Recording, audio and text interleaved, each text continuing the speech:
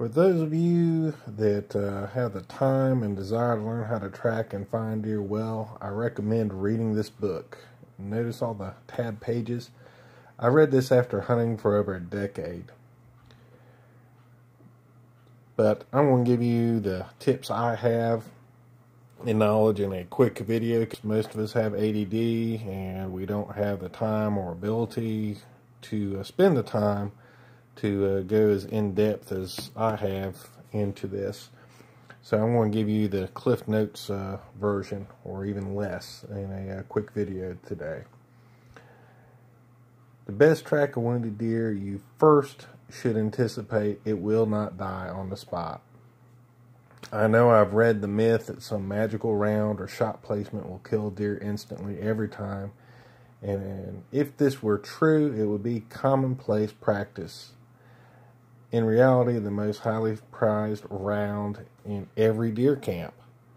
Think about it. If these people that talk like they know everything and that they're the most effective deer hunter in the world actually were, they'd be famous.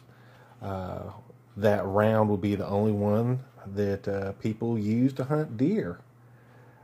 All these claims of greatness for one cartridge over another would not exist, because reality would point them all pointless. And I'm not even going in this video get into the debate over calibers. There's a lot of ego and a lot of hurt feelings when people get into that debate over rounds. So we'll skip that altogether and get on to the tracking a deer, because no round's perfect. One example I can give of that, a pretty good friend of mine, is actually a police sniper, experienced deer hunter.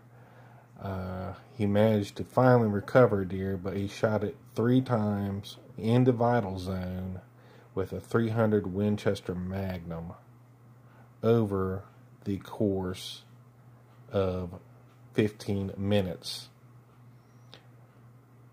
Guys, there is no round. Maybe a Browning 50 caliber machine gun might do the trick, but okay, moving on.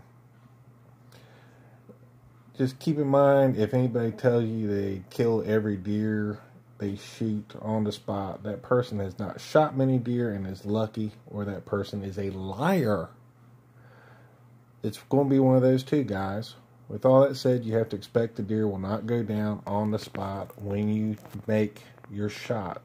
So take the time to find reference points that you can help you locate the exact location where you hit the deer, such as proximity to a unique tree or stand of trees, a weed in the field, bend in a creek, anything that's going to help you locate exactly where you hit that deer. After making the shot, you want to see to the best of your ability where it runs to, and note the area where you last viewed the deer. When you're lucky and can see the last location the deer left, you can find blood, then that's going to be where you get to start. When you're not, then that initial point of impact is a critical place to start. Oftentimes you cannot find trace blood standing up or with knees bent. You have to get on your knees. Once you find that first bit of blood, then you can mark that with a handkerchief. Your simple, honest handkerchief. Guys, if you don't have this, and gals, if you don't have this in your everyday carry, you should. It's going to be useful for a number of different things to include on the hunt. This is going to help you simply drop right next to that initial blood, and you can start searching from there. If you have to, get on your hands and knees until you find that next spot, which you can do as well with a handkerchief. Now, on windy days, that handkerchief, don't do that, guys. It's going to blow away. It's quick and easy to do. If you don't have a handkerchief, you forgot it, and of course, any piece of equipment you have on your person, you can lay down there beside that blood spatter. Handkerchief is just really easy because it's very bright, stands out very easily.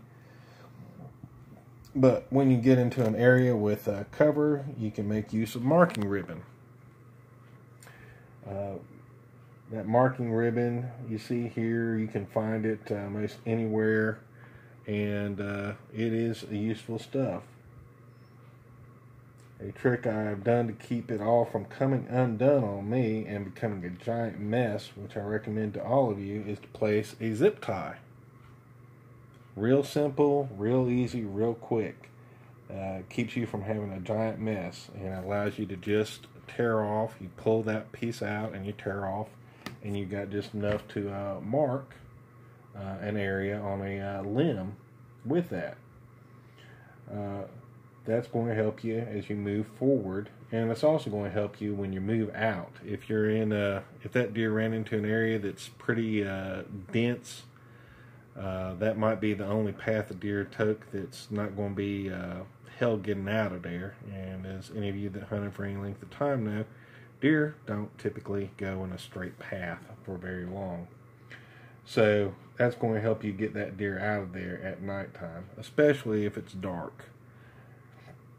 It goes without saying, if it's dark, you're going to want to have a regular traditional flashlight with a lot of lumens, and a headlamp that's going to help you out as well when you're trying to find stuff.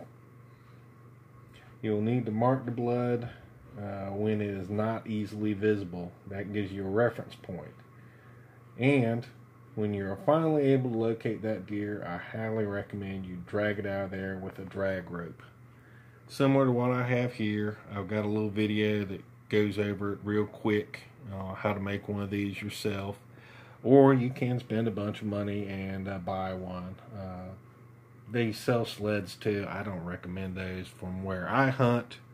If you're out in open fields and prairies, I guess that thing would work great. But what I've got works great for when they run into dense woods, shrubs, etc. That's the way that I do things. That's how I roll. I'm so grateful a friend of mine showed me that cheap trick. Before that I was using like a noose type, which is a lot more of a pain, especially when you get a bunch of blood in it. It just doesn't work very well. This is easy to put on, take off, hoist them into the back of your truck when you do get them back out of those dense area where they run into as well.